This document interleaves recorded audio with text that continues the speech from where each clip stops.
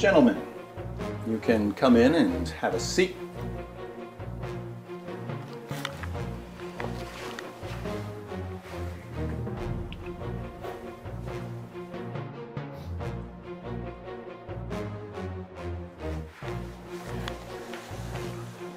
I like to keep students waiting in order to let the tension build. So, do you know why you're here? No. No. Mm-mm. Well, I've graded your papers on Hume's dialogues, and I noticed a problem. There's a paragraph in both papers that was copied directly from Wikipedia. Ring a bell?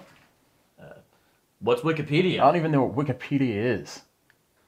Guys, lying is just going to annoy me. Now, this isn't the end of the world. The policy here at DWU is that you'll be reprimanded for cheating. You'll be given an F for the class. But if you don't have any future incidents, your record will be cleared at graduation. However, if you get caught again, it's expulsion. So stop lying and stop cheating. Cheating? That's a strong accusation, What Dr. proof Worm. do you have? I'll give you this warning one time.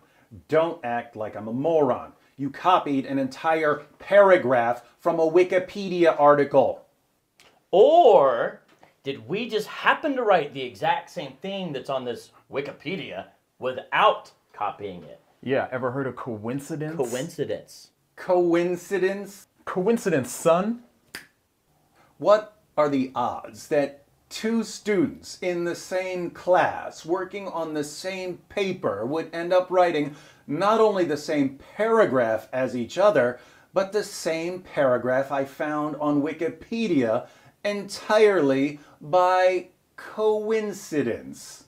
Why are you asking us? You're the one calling people Yeah, cheaters. you tell us what the odds are. Well, I'm not sure how to calculate an exact probability, but let's just say 1 in 100 million trillion. So you're telling me there's a chance? Let's go with that 1 in 100 million trillion. So are you saying that if something's got a probability of 1 in 100 million trillion, it can't happen? It wouldn't be logically impossible, but it would be unbelievable. 1 in 100 million trillion would be 1 in 10 to the 20th. That's these odds. Now you say that something beating these odds would be unbelievable, but when the universe was forming, the gravitational constant was so precise that if it had been even slightly different by 1 part in 10 to the 60th power, we wouldn't exist right now.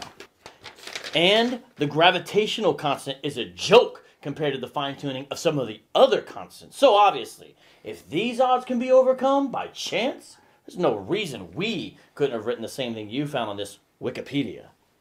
Well, the standard response to the fine-tuning argument is that if these constants didn't have the values that they have, we wouldn't be here to notice them. So the fact that we're here assumes that the odds were overcome. Yeah, and if we didn't write the same thing as whoever wrote the Wikipedia article totally by chance, you wouldn't have noticed the similarities. So the fact that you're in here accusing us of plagiarism assumes that this is all a coincidence. Quinky-dink. I guess you have a point. If the universe is the product of chance, I just have no basis for accusing you of plagiarism.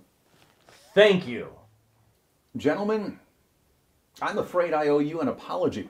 Not only do I withdraw my accusation, I hereby declare that no matter how similar your future papers are to Wikipedia articles, I can never accuse you of cheating because the odds of you writing the exact same words that a Wikipedia author came up with, no matter how many times it happens, are far better than the odds of the universe being able to support life by chance.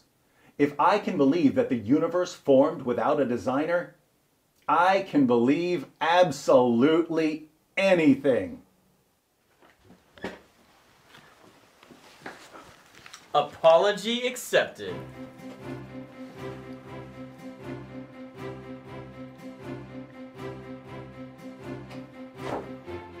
Thanks, Atheism.